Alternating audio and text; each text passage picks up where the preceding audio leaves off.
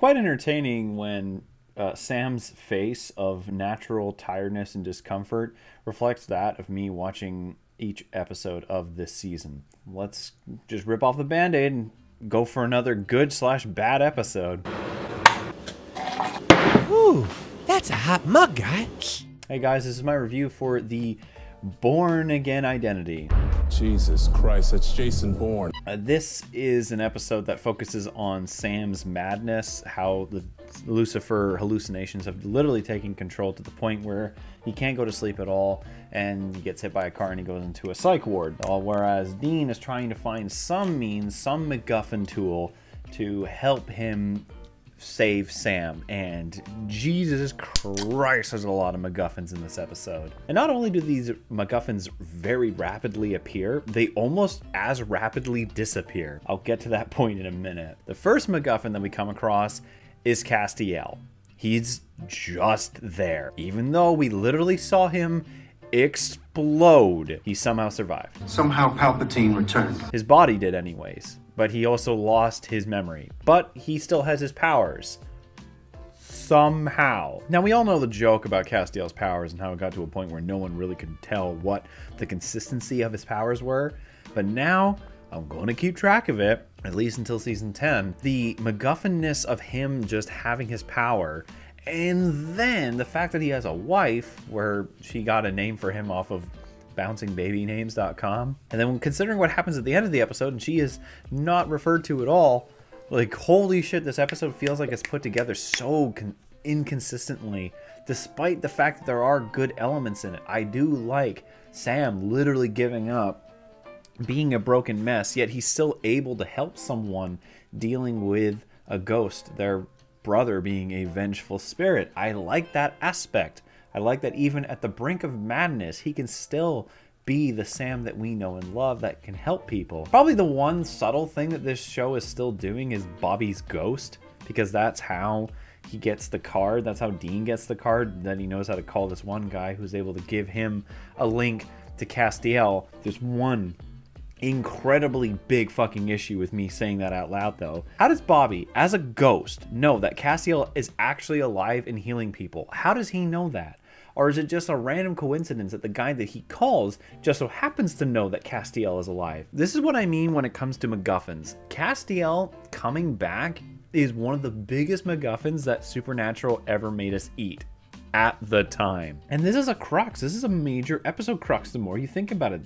Bobby had to know that somehow Castiel was alive, or there's just this random coinkydink that Castiel was alive at the same time, and this random guy that Bobby just so happened to say, hey, this guy might work, knew that Castiel was alive without knowing that it was Castiel. That's the first major MacGuffin you have to swallow. The second is that, well, one, that Castiel's alive and he has all his powers, and then he's just needs about 5 minutes of convincing of who he used to be, and then all of a sudden he remembers it and he's able to take down all these demons. Like, it's cool to see Cass as a badass again. It is really cool to see that, don't get me wrong. But again, the amount of MacGuffin sandwich that you have to eat to believe that, why haven't they taken the time to build this? Why haven't they taken the time to build up to this moment? Why are we consistently being inundated with a bunch of really poorly put together Monster of the Week episodes when we could have had them be focusing on Sam? We had a somewhat competent kind of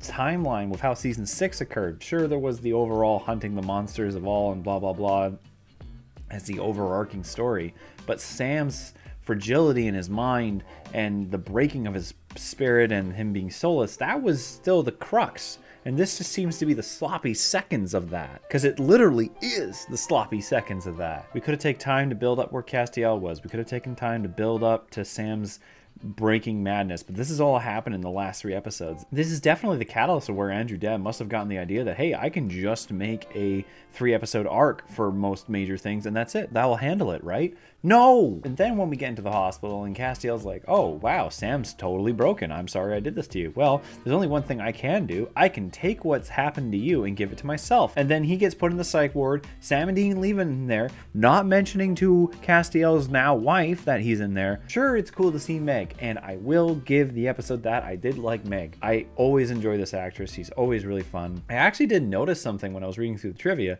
that some people made a comment about how she looked a little bit more swollen in the face. It's actually because she was dealing with an injury that she got all the way back in season 6 on Caged Heat. She got injured in that episode. That's why we never saw her again. Like, holy shit, I feel so bad for her. But it was great to see her in this episode, and I do like the idea of her keeping an eye on him. But the fact that this was written by Sarah Gamble baffles me. The fact that it's directed by Robert Singer doesn't so much, because I think we are starting to get into that Singer that we used to know and distaste. For all the good that this episode does have, and I will not discredit that there isn't, there's some cool funny humor throughout the episode. The fact that Sam is being broken by Mark Pelleringo is really fun to see. Having Meg be introduced into the episode was fun. Seeing Castiel get to be a badass again and have some of that Castiel humor was nice. But there's just so much you have to swallow and accept that the writing is poor. It's to the point of a serialization of just how coincident everything is in this episode, or how much of a coincidence everything is in this episode. But it's not properly put together, which is probably like the biggest thing that I can't fault it for. It's a fun episode, it's enjoyable, it's fun to watch. But the problem is there's just so much fucking dumb you have to accept, and just so much of a reach that you have to allow for this episode to work. If I was rating this purely from a writing perspective, I would give this a 3. I would absolutely give this a 3. Hell, maybe even a 2. But because it was put together decently, I have to be lenient, and I'm going to give this episode a 4. Oh, that's a stretch. That's a stretch for me, because there was a lot I could pick apart of this episode. My God, I can feel the cynical Jeremy who was reviewing season 12, 13, 14, 15 coming back. Anyways, though, those were my thoughts. Let's see what you guys had to say. The Boring Identity is the point where season 7 actually becomes pretty decent, because this is not only one of my favorite episodes of the season, it's an honorable mention for my top 10 favorite episodes in the series. Oh God, Matt, I really hope I didn't break this for you. After so many boring episodes, it's almost like the show got a pulse again. We'll agree with you on that. This has everything we want in a supernatural episode. Angels, demons, biblical lore, etc. Not a bunch of weird one-note monsters. From the moment Castiel entered, I was instantly invested. Speaking of which, Castiel is back. After so many episodes of him being absent, it's so satisfying to finally see him.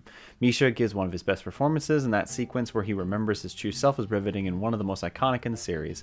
But it gets better. Not only do we get Castiel back, we also get Meg to show up, who is my favorite female character in the entire show. Yeah, she is definitely one of the best, one of the absolute best. And I'll give props to Rachel Miner, because even though she underwent treatments at the time, she still gives 100% of the character. Absolutely, you can hear it. Even though she's definitely looked like she's still dealing with some pain, she still does a great performance. Jesus, even Sam gets to help someone in the episode despite his weak state. Where was all of that throughout the first and second third of the season? Absolutely, I wish this had been more of a focus and it wouldn't have felt so crushed in.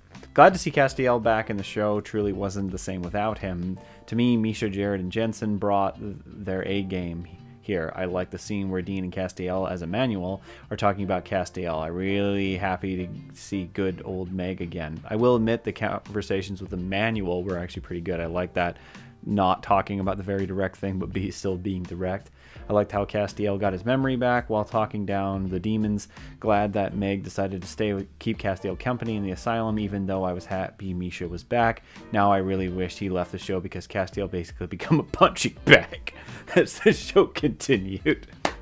Remember, let us all keep track now. So he has his powers, but he's insane. The Bourne Identity is my all-time favorite of the season as a whole. Oh my God, Lord, and hopefully I didn't destroy this episode for you either. I love everything in this episode, from Sam losing his grip on reality to Dean going to the end to find Manuel and reuniting with Meg. Seeing Dean and Cass together again makes me tear up, because Dean knows everything and blames Cass for what's happening to Sam. The scene where Cass uses his powers to when he gets his memories back is amazing, as the score takes over for his memorable scenes in the show at this point. As much as I love Sam, it pains me to see him hurt in a sort of way. And a side note, Lucifer is hands down hilarious, especially when he says lobotomy, and that's sort of cute when he reads Sam a bedtime story. The only thing I wish this episode did was leave a tiny bit of Sam's PTSD still there, because Cass shifted it to himself and didn't even say how much of the wall was damaged, especially because in season 11 onwards, Sam obviously still has some PTSD, and there's a scene, I believe in season 13, with a Rowena about Lucifer and how Sam dealt with the PTSD by pushing it down because the world kept on ending. Obviously, I would still hate to see Sam suffering, but they could have done something like have Dean pulled out of hell and having nightmares over his time. Overall, I think that Sam would have had a consistent arc with his PTSD, moving on from Carver and Dab era, with Lucifer having the part. I'll give the episode a 7. 7 is the best of this entire lackluster season. I think that's definitely where people are coming from, is like because this season's been so crap. That's why people look so highly upon this episode, which, like, I'm not going to blame you all for that.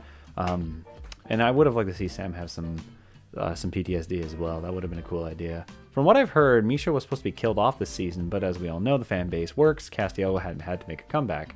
For the following episode, I still don't get how people have shipped Cass and Dean. Trust me, I'm fine with the LGBT community, but you can clearly see from the beginning of the show that Cass was like a third brother and that he's been a part of their family, and Eric Kripke and even Gamble made it obvious that he and Meg were going to end up together. Yeah, exactly. Like, it was a thing. It's just like, it was less creepy than Dean and Sam. Like, that was really fucking weird. This was the other weird one. Like, I don't know. I know Misha bought into it, but it was bros, man. They were bros. The Born Again Identity, I'm giving a 5 out of 7. It's a mixed bag, but an entertaining one nonetheless. It's one of my top 4 favorite of the season.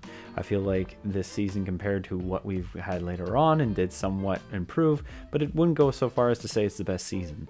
It's directed by Robert Singer, like, to me is a wow, because I look at how Robert directed, and also to somewhat good episodes of Sam Dab wrote. It's a shame how the show didn't have much money left in season 15 compared to a show I quit watching The Flash after season 6. But by watching the first episode of The Flash's final season, I gotta say that the CW and the writers did a better job with The Flash than I expected, and I kept asking myself, is this the same show for Supernatural's final season? They really needed the budget and the Kripke and Gamble and Edlin and Carver to have returned. Ooh. Maybe next time, it seemed like a running stream of consciousness. Maybe take a little bit of an edit next time. But no, I see where you're going. Like, the CW is just falling apart. They barely have any money, but I don't know. I don't know how The Flash is. I never watched any of it. Castiel is back in the Born Again Identity, and it's easily my third favorite episode of the season, which is hardly a surprise considering Robert Singer directed the episode and Sarah Gamble wrote it, and Robbie Townsend edited the story. I will try to be as brief as I can be and add a footnote. Sam and Dean's dialogue towards each other is heartbreaking but also enjoyable. I love how Lucifer confirms that psych ward was one of the sets he used to torture Sam. It makes sense that Sam would be against psych wards after what they did to him in season 5 when they fought a wraith. It's really humbling to watch that as Sam is falling apart, he helps another patient suffering from trauma from a vengeful ghost. When my ex-wife was pregnant, she wanted to name her son Castiel, and I was against it in fear of the bullying he would go through. From this episode, we see Castiel suffering the plot trope of amnesia and is named Emmanuel, which is fitting because it translates to God is with us.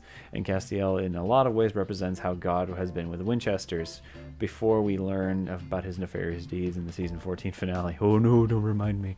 So my son William received the middle name Emmanuel, the I instead of the E. Yeah, that's cool. One of my favorite scenes in the entire show will always be when Castiel regains his memories by smiting the demons. Although I will never get over how weird it is that Dean kept Castiel's blood-soaked trench coat in his trunk. Yeah, that was really weird, because that thing would have stank.